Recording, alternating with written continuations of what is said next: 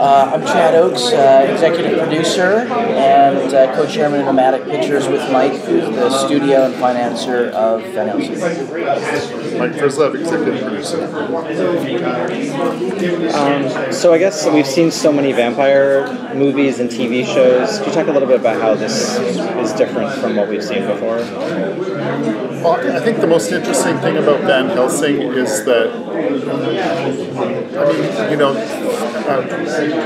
female action leads is a normal thing these days, but within her blood, Vanessa's blood, she's able to potentially be the answers for vampires walking in the daylight, or help humanity defeat vampirism. So she's got something within her that's interesting, and so she can bite a vampire and turn it human. So I think I haven't seen that before. So I haven't either. I would say that's differentiating. I was really surprised when they said that panel. That's pretty cool. The reversal of that. We kind of give away the whole pilot now. Yeah. I guess we should just go home. Maybe you can answer this. Is that something that the original Van Helsing character could do, like her ancestor, I suppose? Or is she like related to the legend or all? Or is she just like a whole new character? There's storylines that will develop that will address that. So I think it's a little premature to talk about that. So was it a one of the things I've really noticed on SyFy is that I don't know if it's been a conscious choice or just something that's happened over time, but they've really become a channel that has a lot of strong female-driven shows and shows that have a lot of strong female characters. 12 Monkeys, Winona Earp, Dark Matter, Killjoys, all of these have real strong female characters on them, and now Van Helsing is going to be yet another one of them. Was there a conscious choice to have Van Helsing be a woman as opposed to the original Van Helsing who was a man, and how did that come about?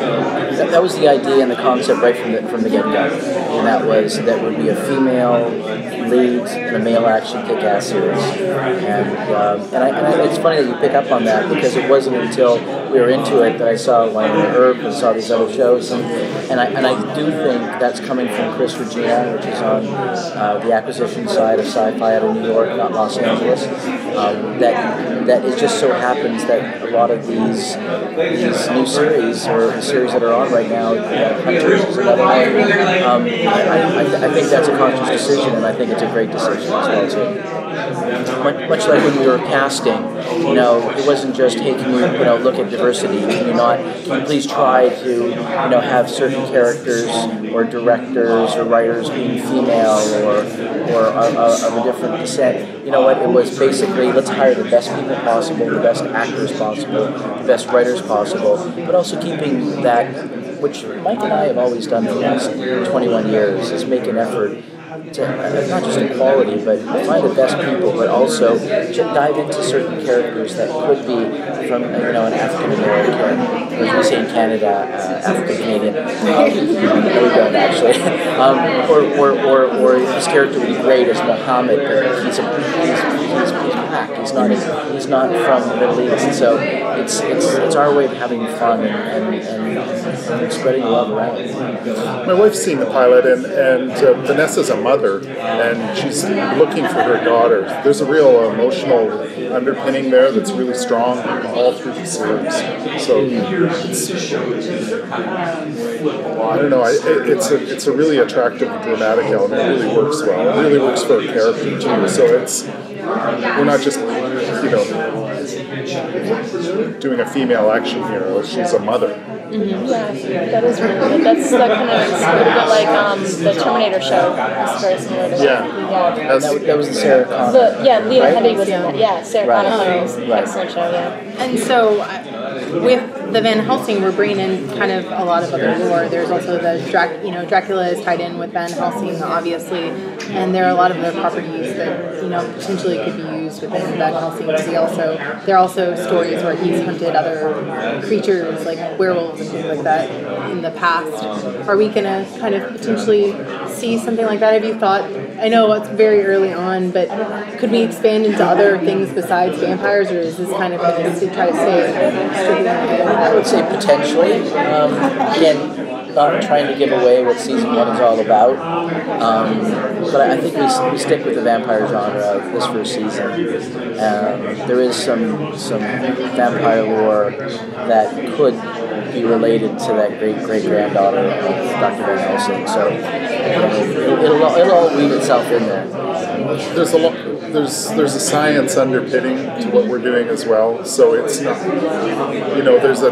there's a fictional narrative thing that goes back to the original character, but there's a lot of science underpinning in what we're doing as well.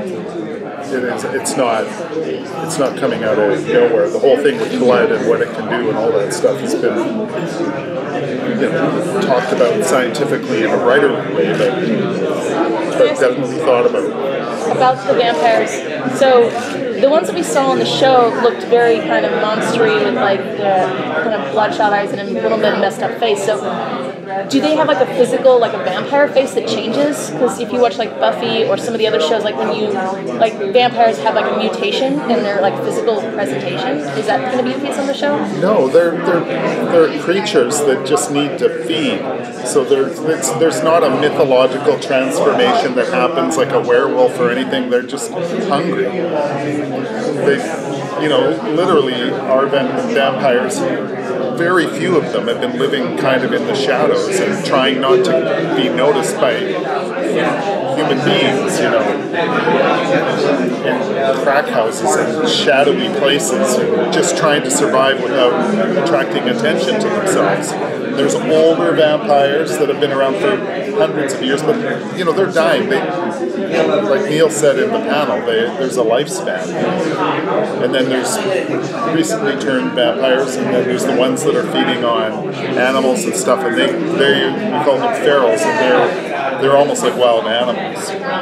So they don't really transform; they're just hungry. And in our world of vampirism, and maybe Neil and Simon are better to give you the quote, but there's a hierarchy of vampires. Paul Johansson, the Dimitri character, and then there's like soldiers, and then there's ferals, and there's like sewer vampires. So it's like a whole world of hierarchy. It's a lot to play with then. Yeah, it's great. Thank you.